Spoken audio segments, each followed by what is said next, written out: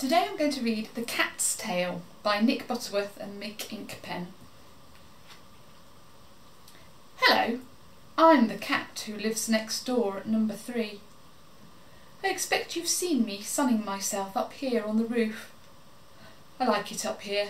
I can keep an eye on things. I was up here the other day when a truly amazing thing happened. I knew something was up the moment I saw the servants sweeping the courtyard.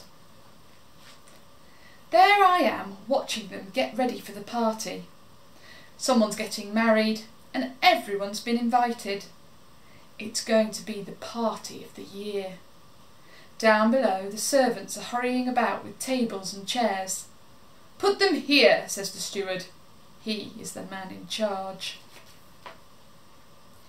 Now out comes the food. Oh, what a feast! There are pies and cakes and roasted meat, all kinds of fish and loaves of bread. There are pots of honey, flasks of wine and bowls piled high with nuts and grapes. I curl my tail and lick my lips. A piece of fish would be nice. Soon the guests arrive. 1 or 2 at first, then lots more streaming through the gate, laughing and chattering. One of them is called Jesus. He's come with a big crowd. When he speaks, everyone gathers round and listens. I knew something was going to happen the moment I set eyes on him. Now everyone is here. The party can begin. I'll go down and hide under one of the tables.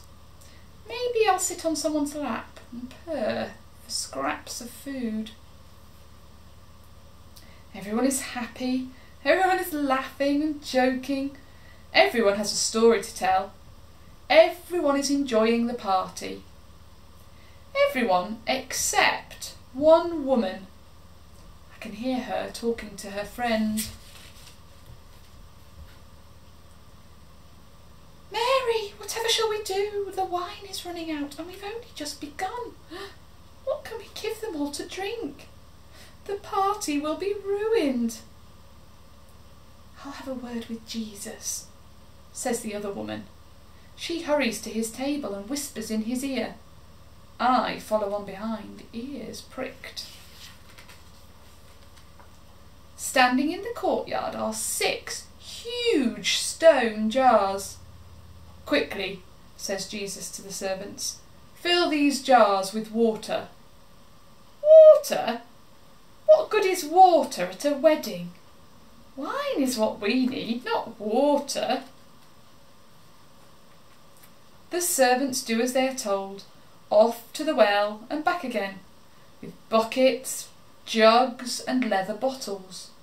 Splish, splash, backwards and forwards until the jars are full.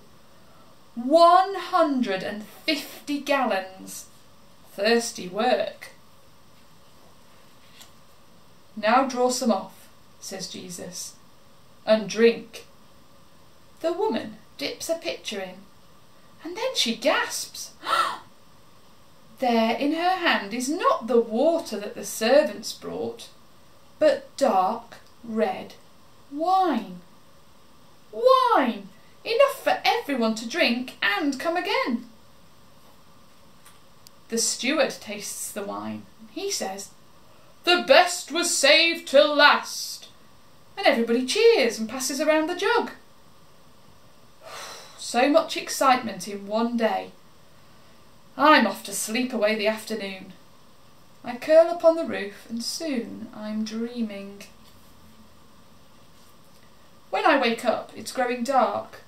The guests have gone, the moon is up. Did the water change to wine, or was it all a dream? Looking down, I see the jars, and one of them is still half full. The moon's reflection in the jar is pink. Pink!